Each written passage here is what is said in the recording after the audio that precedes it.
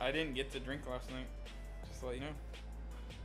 I showed up to the gas station because we played too long, so I didn't get to go to the. I didn't get to go to the liquor store because it was closed. Because on Fridays it closes at, or Friday, Monday through Friday it closes at 9, and the weekends it stays open till 10.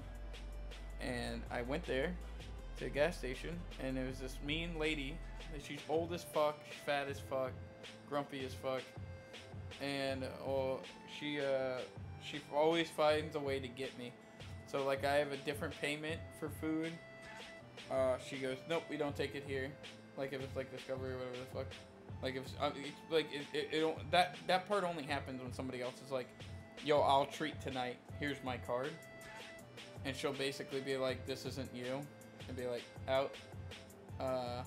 If they're short on change, she'll be like, we can't accept bills right now. No $20 bills. You'll have to buy something else or get out, basically.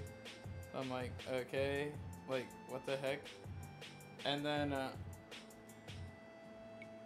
dude. And then last night, I go to get my beer. And you guys need to understand, where I live right now, police officers and what the heck is it called?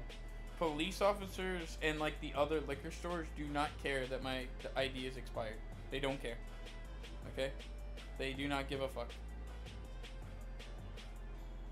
I know I should, but listen to me.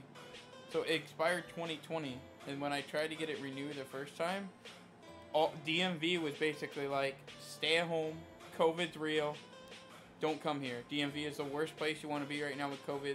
It's too crammed, there's too many people, our workers aren't working, da da da.